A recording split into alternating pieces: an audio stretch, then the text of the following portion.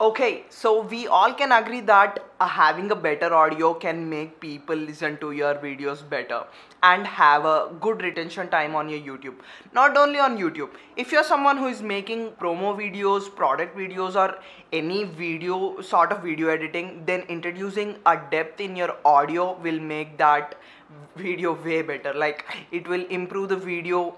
You don't even want to compare the video with the depth in the audio and without the depth. Now enough of saying that, let's get straight to the point and let's talk about some tips and tricks that you can do just to increase your audio crispness or audio loudness and make your video sound better. I mean, like, even if you have like 4K video and shit audio, then what's the point? Before getting to the tips, this video will be divided into two parts. One is for YouTube content creators. Now if you're someone who is getting ready to launch a YouTube channel, or if you're someone who already has a YouTube channel but don't know how to make your audio better, then this video is for you. Other than that, the second part is for the content creators or the creators who do video editing for the promo videos, product videos and stuff. Now two parts of the video, so let's get started with the first part. You're new to YouTube channel, or you already have a YouTube channel and you want to make your sound better. Now the first tip I'm gonna give is, if you don't have budget to invest in a mic, then I'm sure that you already have a pair of headphones in your home, wired one, not the wireless one. I mean, like, if the wired one has a mic, then you're all set to go, because the mics in these work way better when you're plugged into your phone. And there's this app called Dolby Atmos that you can download for free and use for free with all the features in it. There is no in-app purchases as well. Now having that app combined with the mic in the earphones, you can improve your audio way better. Now this is a mic. If you somehow plug this mic into the t-shirt nearer to the mouth, then you're all set to go. Like, that's all you need. Plug this into your phone, download an app called Dolby Atmos, and you're good to go. Yeah, that's the tip number one. Works great. If you have an earpods, like before iPhone 7, you get the earpods in the box, right? So if you have that and plugged into your iPhone, now that's gonna improve your audio level, like from here to here. Now that's what I'm saying. Tip number two. Now you already have some budget. You're thinking about buying a mic. Which mic to buy, I am not talking about that in this video. But if you're gonna purchase the mic, you're gonna be one of two persons. One, you're gonna use this mic onto the shotgun onto the hot shoe mount on the camera and talk straight into the camera. Now that's type number one. Type number two is a person like me. I'm gonna use an extension cable. I have your mic right here right now. I'll show you. Okay, talking about the type number two, here is the mic which is nearer to me and here with the stand. With the extension cable I have plugged it. So if I talk, straight goes into the camera. Now this is what I'm talking about. If you're starting YouTube channel, then you're gonna be going to the first type. So when you mount the mic onto the hot shoe mount on the camera, you're gonna keep yourself as close to the camera, because the mics are in the range of 5,000 rupees.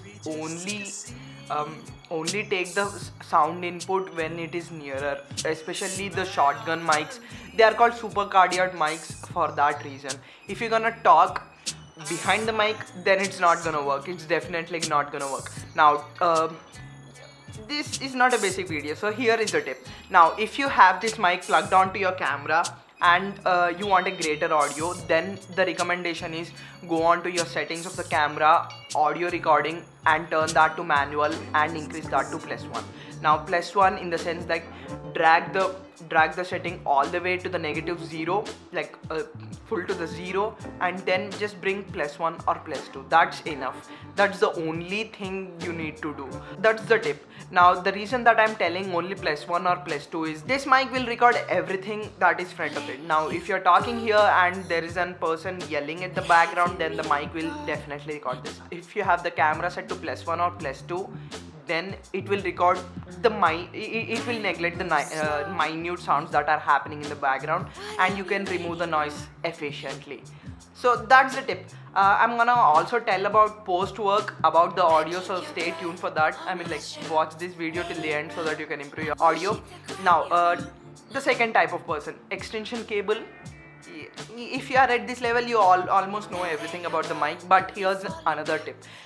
You must be at only +1 to do this. Like +1 is like the sweetest part you're gonna do. +1 is only thing you need. That's what I said. Okay, so extension cable done. Now let's get to the post.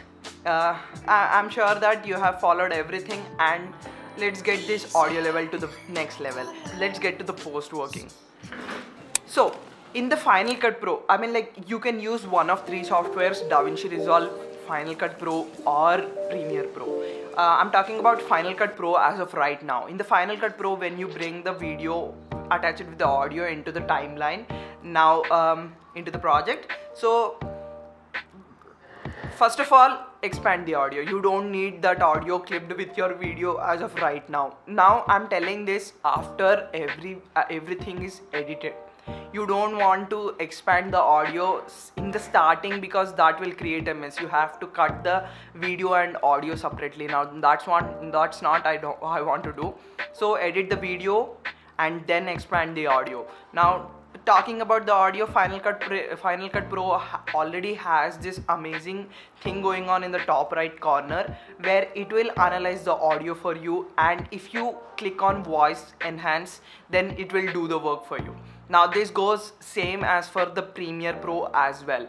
In the Premiere Pro, go to Essential Sound, which will be available in the window setting, in the file bar, in the toolbar. So in the window, go to Essential Sound, click on the audio and click on dialogue. Now in the dialogue, you have these multiple presets. You can choose one of those which you like. So yeah, that's a tip for that. Now I'm gonna be telling this amazing tip for you. Now keep the audio at -6 decibels, sweetest point. Like, the audio will be crisp, loud enough for every viewer watching your video on any smartphone, tablet or computer.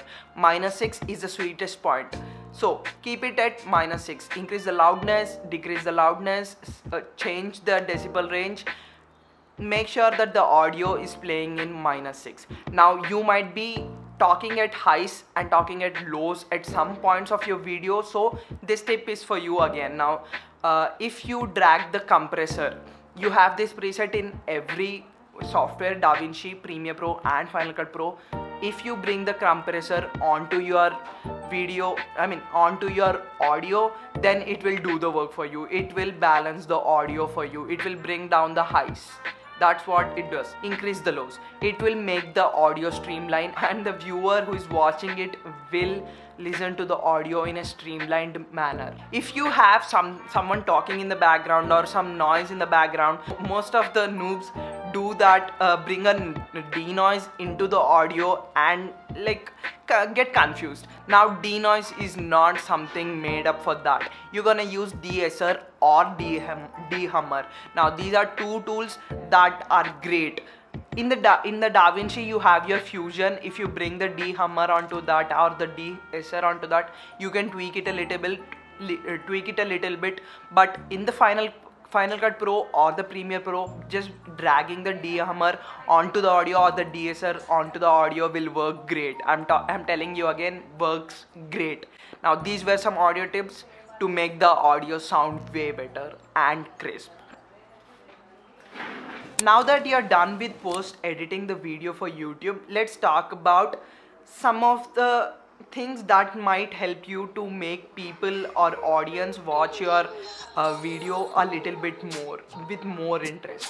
How? Background music. Background music is an efficient way to make the people watch you, make the people keep attentive to your video. So what kind of background music? I don't want to talk about where you can get that background music. I'm sure that many of the YouTubers out there have already done a video on where to get non-copyrighted music, so I'm not gonna talk about. I'm gonna talk about which genre you should opt for.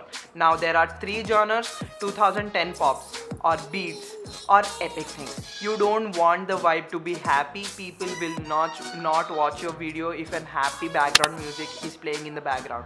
Talking about the first genre, 2010 pops. I'm talking about this because this is like lit thing that you can do to your video. maybe it's intro, maybe it's outro. Introduce a 2010 pops song, not like Justin Bieber thing, but you can get just type in 2000 pops non-copyrighted background music in the YouTube.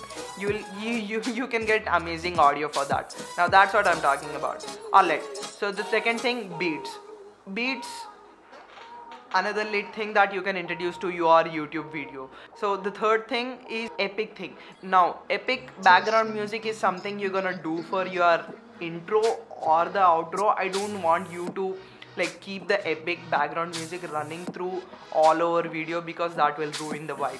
Just introduce. Now here's a timeline that I'm gonna tell you as an example which will work great. Intro, epic music. In the background 2010 pops in the start, beats in the second part, and epic as an outro. That will work great. So that's for the YouTube thing. While exporting, just keep it restricted to 48 kilohertz. That's enough for the YouTube content that you're gonna create. I'm telling you again, 48 kilohertz is enough. So let's talk about part 2 in the video. Audio design for the video editors that you're gonna do. I also have a video coming up on the website that's gonna give you jobs as a video editor, so stay tuned for that. I mean, like, this and that video will help you make money. So yeah, audio design for video editors. Now if you want to introduce depth in the video, then ambient sounds, risers, downers, and some of the things that make the video realistic are some of the most efficient and most needed things in that video. So tip number 1, use risers in the video. Risers, let's play that sound. So yeah, that's what a riser sounds like. It will build up the tension, and suddenly at a point it drops that. Now this is great for switching the video from another vibe to a second vibe. Risers are meant for that. Now if you're someone who's using risers in a different way, please let me know in the comments down below. I'm ready to know that. So those are risers. Now next comes the ambient sounds. If you want to give your video a depth, then you have to introduce ambient sounds into your video. Jungles ambient sounds, space ambient sounds, or New York City crowd ambient sounds. Now recently I did a video for a company called Suskin, and here is the intro of it. I'll just play the 3 or 4 seconds in the starting so that you can get a clear idea. Okay, so if you have your earphones plugged in, you can hear that there are noises in the background, there is a wind going up, there is an tension building in the background. So these are all the audio effects I introduced in the timeline. Now I have this video of 6 layers, because video is just the one layer. I have introduced space wind sounds, crowd in the background, and also a riser in the background. Now 4 plus 1, 5 layers just for 4 seconds clip. That's how you can make it interesting.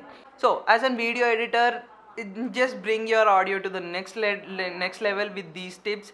If you have enjoyed the video, please like, share and subscribe to the channel. Signing off.